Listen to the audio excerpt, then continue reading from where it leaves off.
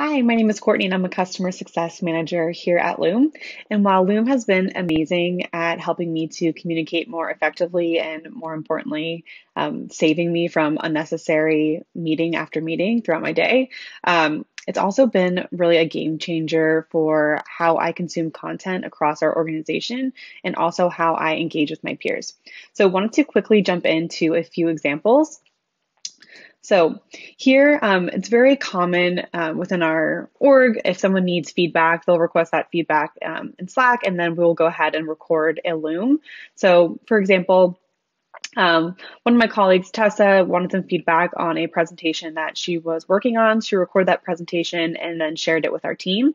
And so we went ahead, I watched the Loom and I also make sure to react as well to make sure that, they know that I'm engaged. So go ahead and react. The team commented through here as well. And you can also track that as well. So if I were to click here on engagement insights, you can see everyone that watched it. So here I am. So I can see my views, completion rates, and then activity log. So here's where I commented. She can easily click here to see, where do people react. And then sometimes too, if I am either if it's like I have a lot that I want to say about something, or it's just like hard to type out and it would just save me so much more time if I could just say it, I'll go ahead and just record a Loom.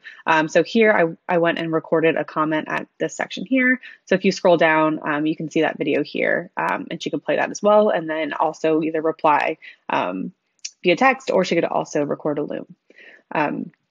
So that's one way that we do it across our peer-to-peer teams. But what I also really, really enjoy is when we get announcements more from the leadership level.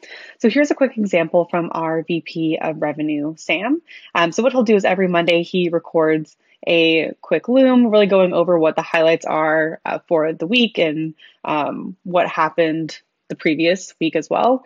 So you can see here are all the reactions from the team. We have our comments down here as well.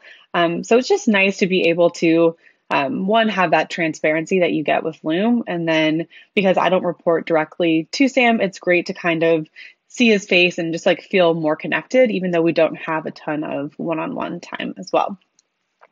The other thing that I love to do is every morning, so to understand more around what our cross-functional teams are doing, I'll block out some time to look through some other public channels that we have, mainly across the different product teams so that I am in the know. So for example, let me pull up Slack here. So here's one of our Slack channels.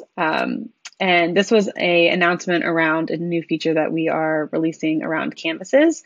So you can see all the reactions here, but to view it, I'll either play it in line within Slack, or I'll just click here and then have it open up.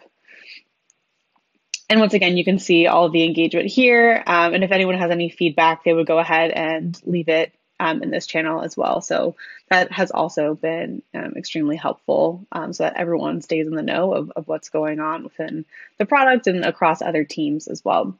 So hopefully this was helpful, and we look forward to seeing you Loom soon.